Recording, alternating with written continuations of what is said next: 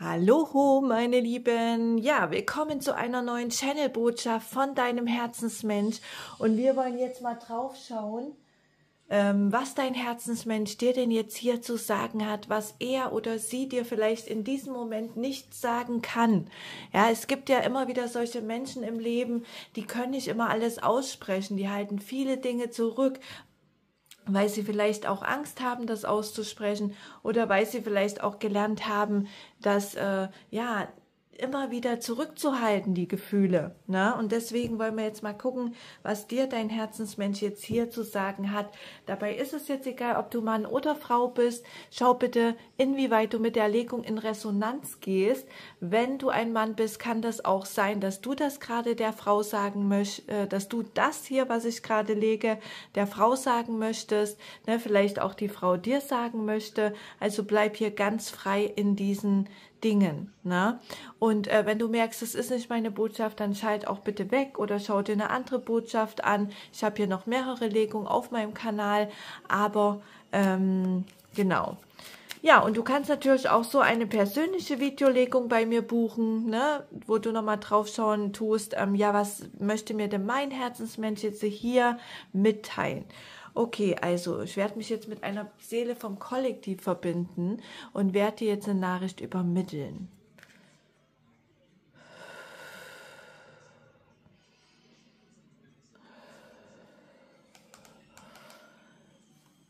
Was möchte dir dein Herzensmensch jetzt hier mitteilen durch die Legung?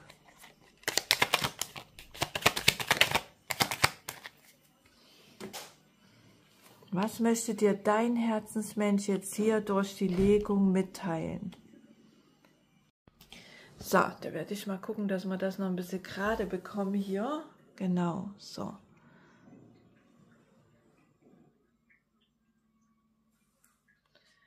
Ich möchte dir gerade sagen, dass ich hier schon dabei bin, hart an der Sache mit uns zu arbeiten im privaten Umfeld, dass es uns als Familie hier besser gehen wird. Ich bin bereit, an der Sache mitzuwirken. Ich bin bereit, an der Sache mitzumachen und dich hier nicht mehr im Stich zu lassen.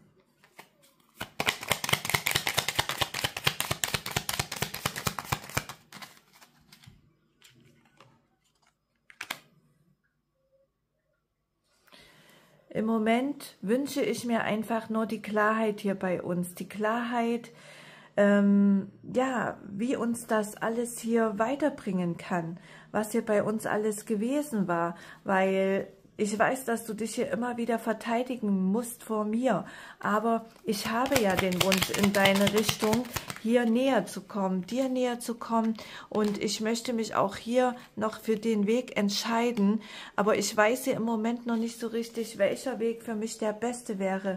Dieser Weg mit diesen Hürden oder dieser Weg, der eigentlich schon aussieht, als wenn er hier einfach zu gehen ist. Aber was ich mir wünsche, das ist hier ganz einfach das Glück, das große Glück mit dir und mir.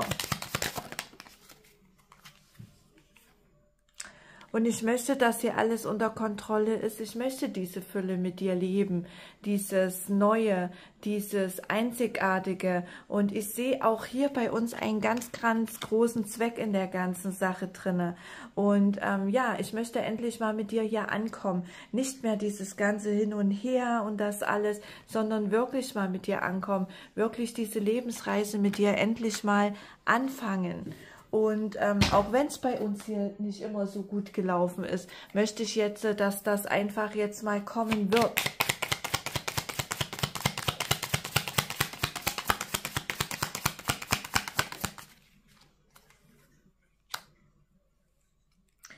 Ich weiß, dass hier vieles bei uns zu so einem Ende kam, ja, dass wir manchmal gedacht haben, es geht bei uns hier komplett zu Ende in der ganzen Angelegenheit, aber so ist es nicht. Ich möchte einfach hier mit dir Gespräche drüber führen, über diese Dinge, wie wir beide, ja, und ich finde, es geht nicht nur um einen, sondern um beide, wie wir beide das, was hier vielleicht auch so gefühlsmäßig so ein Stück weit immer wieder zu einem Ende kam, wie wir darüber reden können und das einfach in eine Transformation bringen können. So, entschuldigt mein Lieben, ich habe jetzt mal das Licht ausgemacht, damit man die Karten sieht, damit das hier nicht spiegelt. So, es geht weiter.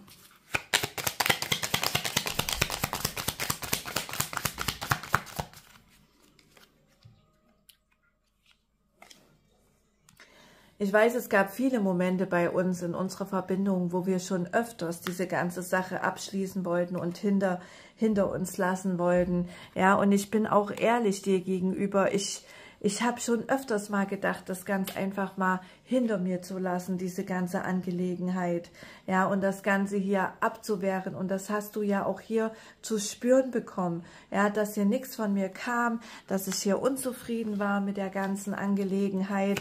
Und bei dir ist es ja auch nicht besser gelaufen. Ja, auch du hättest vielleicht diese ganze Sache hier gelassen. Aber irgendwas hat mir immer wieder gesagt, ich muss es hier nochmal versuchen. Irgendwie gibt es hier noch eine Möglichkeit bei uns. Irgendwie kommt das Ganze hier nochmal in eine Kraft und können wir das Ganze hier irgendwie nochmal aufleben lassen. Also ich war nie an dem Punkt, wo ich das Ganze komplett aufgegeben hätte, weil eine Stimme immer in mir gesagt hat, nee, es geht hier noch weiter, ja, es gibt hier noch dieses klitzekleine Ding, wo wir das Ganze nochmal beleben können. Ja, auch wenn es uns manchmal so in die Knie gezwungen hat, diese ganze Sache, wusste ich, hier kann man etwas noch erreichen. Es ist immer ein kurzer Moment noch, der mich so reingebracht hat und gesagt hat, ja, es gibt noch einen Sinn bei uns.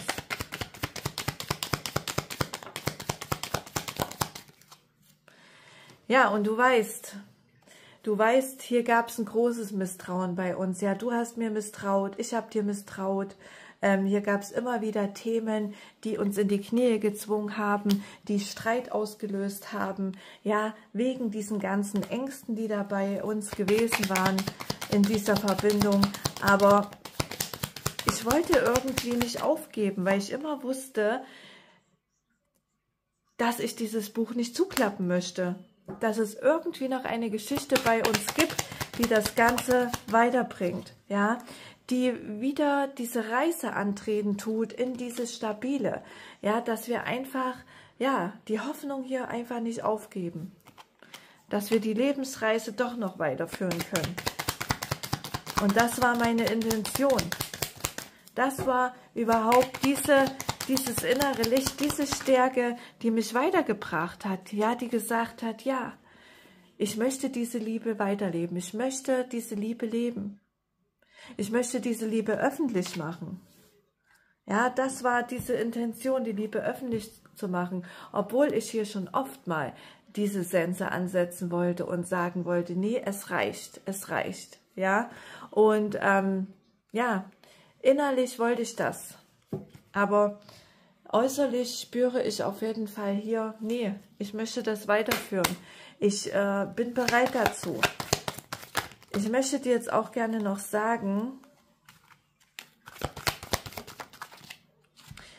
für immer, wir sind beide in Ewigkeit gesegnet, auch wenn es manchmal eine riskante Versuchung hier bei uns ist, ja. Und auch wenn ich mich manchmal, ja, ich würde mich gern hier mit dir wieder vereinigen, auch sexuell, ja. Und ich spüre auch diese Leidenschaft so in deine Richtung. Und es ist, ja, ich habe hier für dich auf jeden Fall viel übrig. Das wollte ich dir einfach nochmal sagen. Und ich möchte dir jetzt auch noch sagen, dass ich dich hier bald einladen werde. Und wenn ich würde es auch mal schön finden, wenn wir mal irgendwie essen gehen oder irgendwas. Aber auf der anderen Seite weiß ich hier einfach auch nicht, wie es dann hier weitergeht bei uns. Ja, und ich hoffe, dass es gut ist. Und auch wenn ich manchmal zu dir sage, dass ich keine Beziehung mit dir möchte, dass ich keine Verbindung mit dir möchte, bin ich trotzdem noch an der ganzen Sache mit dir dran. Ja, weil ich dich nicht aufgeben möchte, weil du nun mal meine Nummer 1 bist.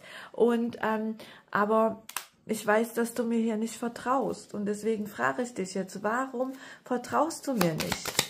Warum kannst du mir nicht das Vertrauen entgegenbringen, dass es hier doch bei uns noch werden kann? Ja, ich beobachte dich hier heimlich im Hintergrund. Na? Und du bist nun mal der Mensch, der mir ans Herz gewachsen ist. Und deswegen möchte ich das hier mit uns nicht aufgeben. Ja, mein Lieben, das war heute die Channel-Botschaft. Das war eine interessante Botschaft. Also für die einen ist es so, vielleicht seid ihr schon in der Verbindung drinne, so habe ich es zumindest gerade gespürt. Die einen, die sind schon in der Verbindung mit jemandem und wollen hier wieder was Neues aufleben lassen. Ja, vielleicht ist diese Partnerschaft, Verbindung, Ehe, ne, vielleicht auch schon hier dem Ende nah gewesen, ganz oft. Aber dieser Mensch möchte dich absolut nicht aufgeben, möchte das nochmal aufflacken lassen. Und für die anderen ist es hier eine Situation, die schon sehr, sehr lange da ist, ne, und wo es halt vielleicht auch nie zu einer Beziehung richtig gekommen ist. Und dieser Mensch, ja, vielleicht waren da auch Ängste und alles Mögliche hier mit dabei, aber dieser Mensch möchte das auch nicht mit dir aufgeben, ne? Also für die zwei Reisegruppen könnte hier diese Channel-Botschaft sein. So, mein Lieben, ich hoffe, es hat euch hier ein bisschen weitergebracht. Ich wünsche euch jetzt einen ganz, ganz wundervollen Tag, eine wundervolle Zeit und bis bald. Ciao.